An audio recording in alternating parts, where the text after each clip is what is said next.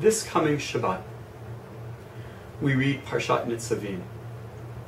We read the Torah portion of Nitzavim, a Torah portion in which Moses addresses the Jewish people for one of the last times in his life, in which he says, Atam Nitzavim Hayom Kochem, all of you are standing here today in front of me.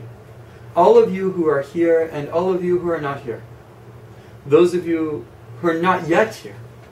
Rashi, the 11th century French commentator and rabbi, explains that this is a reference to the Jews who are not yet born, to future generations. And it is a reminder that we as a Jewish community are together as one people in the future, in the past, and in the present. That we are a community, a family, not only here in Vancouver, but across Canada, and even in Jewish communities around the world. And so it makes sense that we are concerned for Jews, wherever they may live, and especially concerned about what happens in Israel. I know that we as a community here in Vancouver have been very concerned over the last few days about the advertisements run by Translink on their buses and that have been placed on their train stations. And this concern is very valid.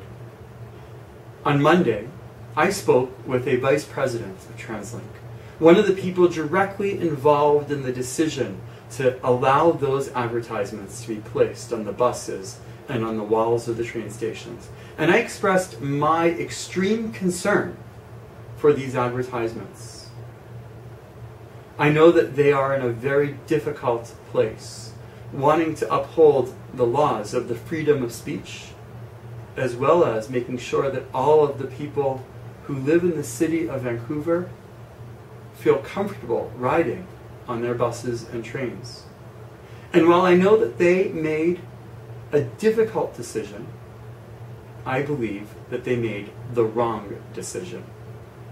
They made the wrong decision to allow these advertisements to run because I know that I personally and members of our synagogue and members of our community will feel uncomfortable and potentially not even feel safe riding on Translink as long as these advertisements are running.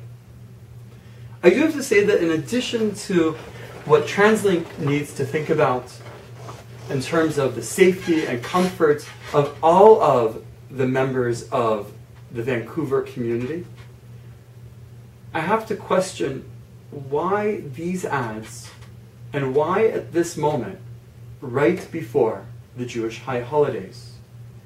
I do not believe that the advertisements that have been placed on the buses and on the walls of the train stations are an attempt to achieve what we want. What we want is peace. What we want is shalom, shleimut. What we want is wholeness. We want peace for Israel and for the Palestinians. We want people to be able to live in tranquility and to know that their children will be able to live in security. That is what we want, not only for Israel, but for all of its neighbors.